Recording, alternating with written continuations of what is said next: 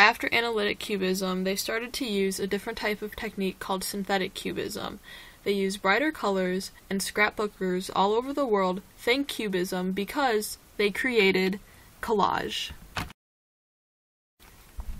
This painting, called The City by Laguerre, is definitely a synthetic piece because, as you can see, the tones are a lot brighter, he uses a lot more variety of color, and it's not as serious.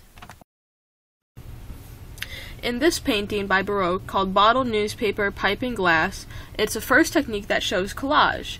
He didn't focus viewpoint to viewpoint like analytical cubism, rather he made the piece simple and plain.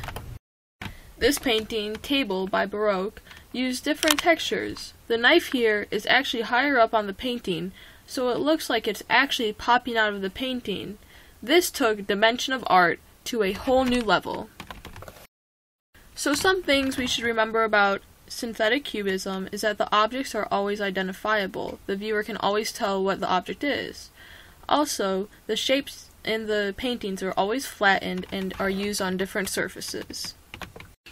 So the materials used in synthetic cubism varied from tobacco wrappers all the way up to newspaper articles.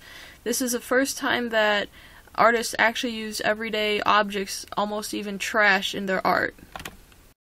So synthetic cubism, although it appeared simpler than analytical, made the viewer question what was reality versus what was actually fake, because of the different textures that the artists used.